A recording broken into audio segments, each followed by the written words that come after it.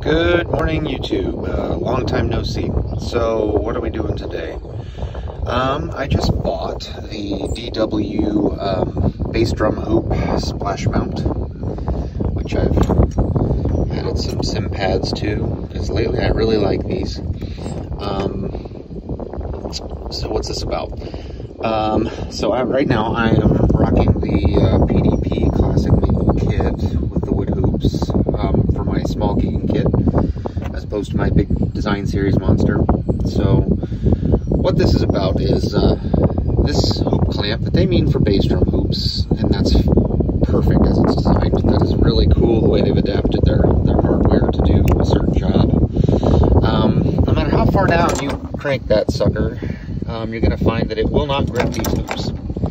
So this is a really easy mod. The part isn't expensive, and this is what I had to do to get this to work. So you need a PDP or Design Series bass drum claw, which is significantly smaller.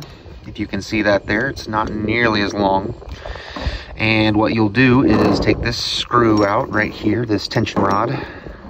And it's really awesome how they've used, I don't want to say off-the-shelf parts, but pretty much off-the-shelf parts to make this doohickey. Because I'm pretty sure this whole unit here is based off their bass drum hi-hat stand attachment for double bass players.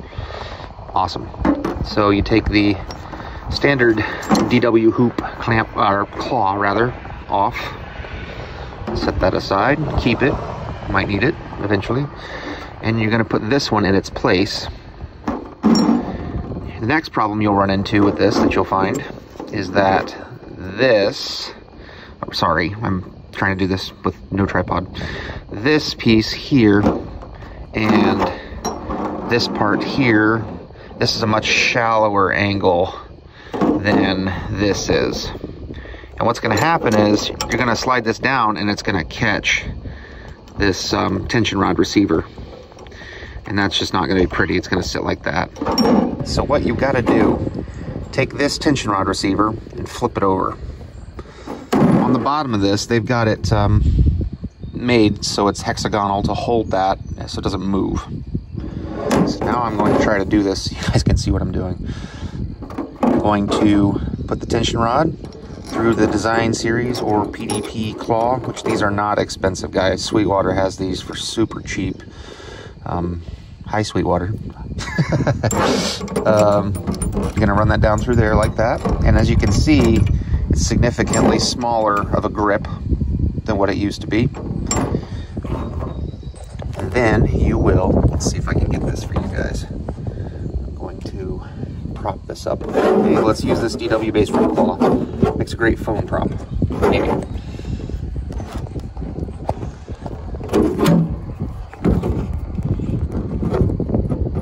And no, been bricked by DW and Apple. All right, let's see. So, you can see that there. I'll get this flipped over.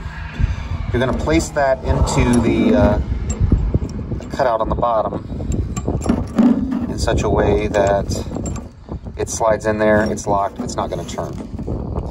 You will then go ahead and start threading that tension rod, which I'm doing right now. I hold this with my other hand, so I'm really sorry about the angle. You know what I'm saying here. Get that started in there so that won't come out. Now, you want to apply it to your tom hoop. And this is just for the wood hoops. I haven't tried this on chrome, triple flange DW hoops yet.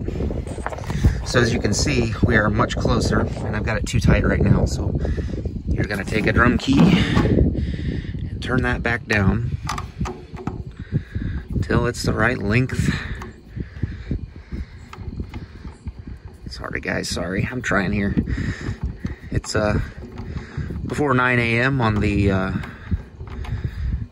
Eastern Standard Time. Okay, as you can see, that just kind of fell into place there. Now, as per their instructions, you want to go ahead and put this claw, this tooth, so to speak, underneath the skin hoop, and then, of course, the claw's on the top of the hoop. And you could position this anywhere between these claws that the drum uses for tension. And then now, go ahead and turn that key Make sure you keep that claw where it's supposed to be. And keep in mind, this is not perfect. This is, you know, this is a cool product. I wanted to use it on this kit so I didn't have to carry a splash arm. So I'm just modding this. You can crank that on up.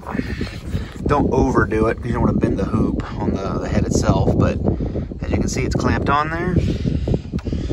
And that's it. Now you can you know, adjust the product this way, you know, up and down, left and right. You can leave the little rubber foot on here. I think that's more so you don't mess up your bass drum finish or your hoop finish. I'm not using it for that, so I'll pop this off. And thankfully, not that they would do any less, they've got a nice clean bottom on that, so it doesn't look weird. And this can go in my spare parts drawer, because this, I believe, is the same as the 12.5 millimeter floor tom leg foot. So, but yeah, just a way to mod this, if you like. Be cool if they came out with some kind of adapter setup so that I could just use this, but it doesn't quite fit. So, yeah, feel free to comment. Keep in mind, this is a quick and dirty video, and I apologize for the instability of it. So, thanks, guys. Take care.